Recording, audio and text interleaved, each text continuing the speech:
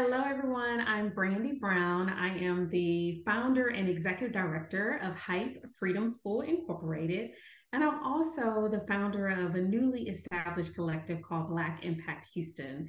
I mentioned both of those because I think both of them embody exactly what it means for philanthropy. I would say I learned kind of this piece of philanthropy just born into the culture of philanthropy.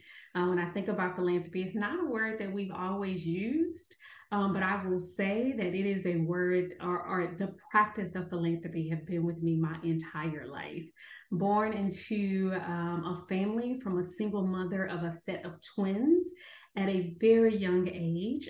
So my mother was 19 or 20 when she had us.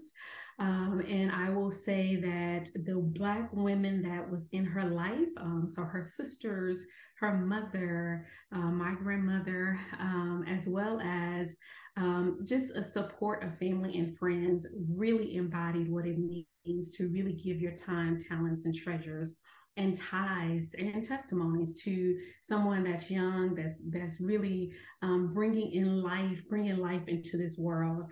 So I would say those Black women showed me what it means to give Black, from my mother to my grandmothers to my aunts.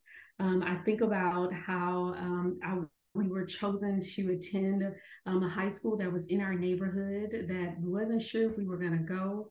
But I would tell you, I learned even while I was in high school, walking the halls, and being actively involved in the school where I was going. So being the class vice president, being a drum major of the band, really being a part of the fundraising, whatever fundraisers that we had going on, really understanding what it meant to work hard every day, to have the best life, as a Black young woman.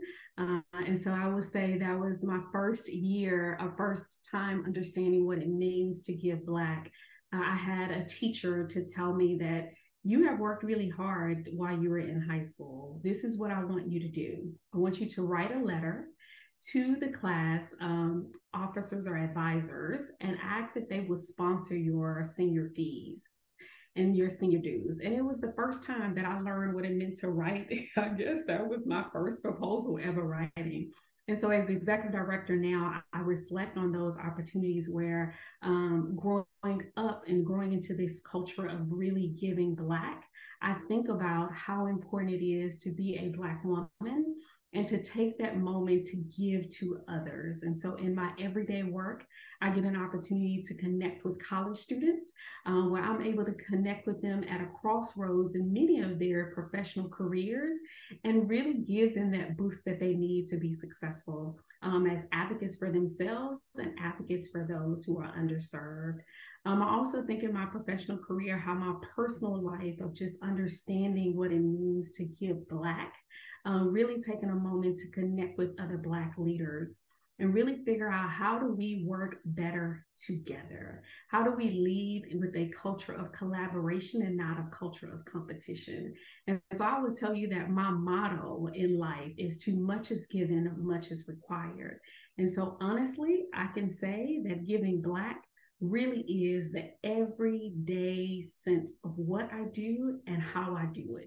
And so understanding that if I give Black, it's not just helping Black people, but it's helping those who are around who not only benefit from what we do as the race, but also being in a position where we can uplift each other for us and by us.